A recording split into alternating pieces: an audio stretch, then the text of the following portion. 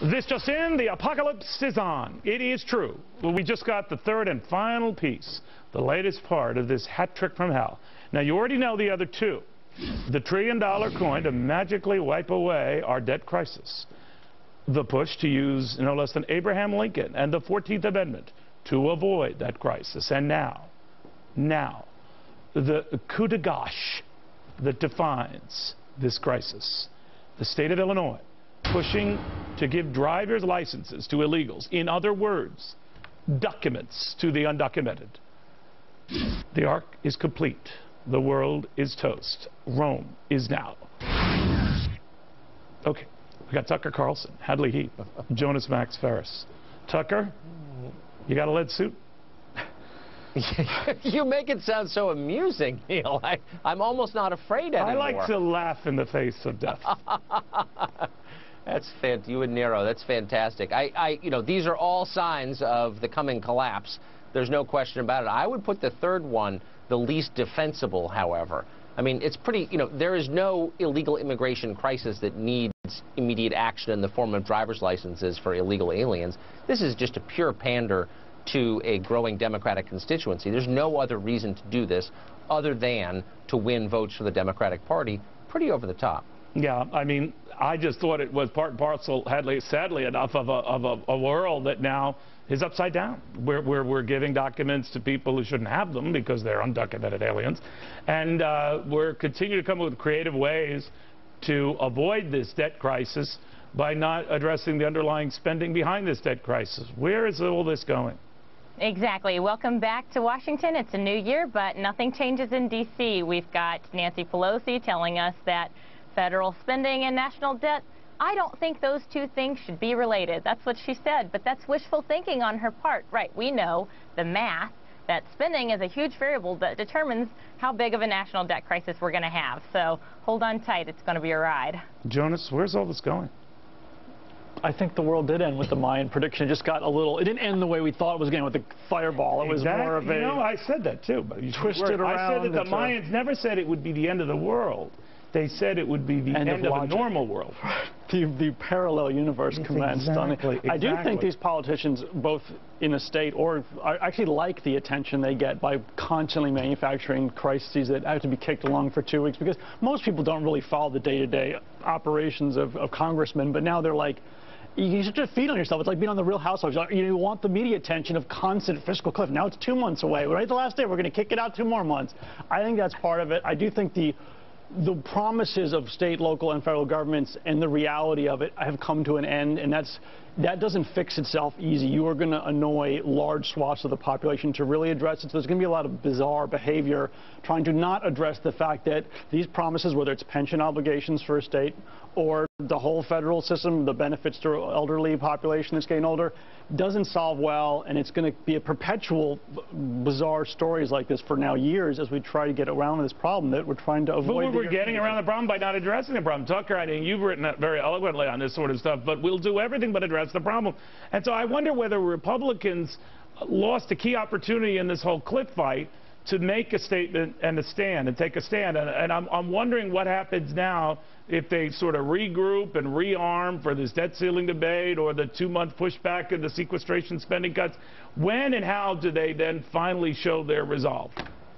Well, I mean, the problem, as you know, is that the public does not support the concrete steps necessary to get our fiscal house in order, which is to say cutting Medicare, period. Public doesn't support it. And the only way they will support it, and the only way the Congress will be able to take action, is by convincing the public that it's necessary. But they're not. They're not doing that. Exactly. Making the case in public. That's the predicate to all legislative action. You can't vote and pass legislation unless you convince this democracy, its population, that your program is right. And they're not even trying. So what worries me, Hadley, when I see polls that show that Americans think less of Congress than they do colonoscopies, that's not good. That's generally not favorable. No, anybody who's a conservative in D.C. is just facing a huge uphill battle right now. We have a president who won't negotiate or doesn't know how, can't lead. He doesn't believe that spending is a problem. So well, he's what like I think he said in that spending, which worried me more in that context, is he said, you address the health care spending issue, that's the problem. Take that away, you don't have a problem. What do you think of that? Look, we're bankrupt, and we're about to implement some of the bigger ticket items in the Obamacare legislation that's going to cost us trillions of dollars just in the 10-year window. If we look back to when Medicare passed, they were telling us that Medicare and Social Security, oh yeah, that'll be solvent, that'll cost us about this much, when the real costs have been huge, and over time we know that, and we're about to make the same kind of mistake with Obamacare. We're stepping into a puddle that's basically made of sinking sand here. You know, obviously we've got spending ills to address, but and I'll raise this with you, Jonas, but to Tucker's point that the appetite to address Medicare, a big culprit in all of that, isn't there on the part of the public. Is it the president's hand? We get the politicians we deserve in some ways. The appetite is also not there to solve that very real Medicare problem with a much higher tax rate. The appetite, that's what Europe does. Like, we don't like it, but they have 50% tax rates. They just went public like the 75% tax rate in France, right? They have a whole new, even more left-wing politics. You're not using Europe as an example. The point is our population doesn't want to cut Medicare or pay for it. You can't have it both ways. So they don't want to cut it, then you're going to have to pay for it you by can have one or the other. And we don't want to do either. That's the crisis. Yeah, but I think to Tucker, maybe your point is, if there's more of an appetite to tax than to cut. So if that's the case, then what are you looking at down the road? Well, I mean, there's not actually an appetite to pay taxes. There's an appetite for other people whom you've never met, who are in some mythical upper tax bracket to pay for it, for the rich people to pay for it. And so there's quite an appetite for that. I think the only solution is a less progressive tax code under which the average person feels the sting of the programs he's benefiting from. You'll never want smaller government if you're not paying for it. Why would you? Right, and here we are at the end of this payroll tax holiday that's come to an end, and I'm talking to people in the millennial generation. Our payroll taxes just went up, so we're paying more into programs like Social Security, like Medicare, and quite frankly, we know they're not going to be there by the time we retire. We know that's money going down the drain that we'll never see again. The promise that this is some kind of program that you pay into and then you get something out of, that's frankly not true for people anywhere who are working right now. Well, that's okay. If the young people, if you're burnt, that's all right. If I can just get under the deadline, it's okay. But that worries me in a way. Think about that, Jonas, because the argument seems to be people are cynical about the prospects they're going to get all of this stuff. So why not address the kind of things we could do now to make sure they can?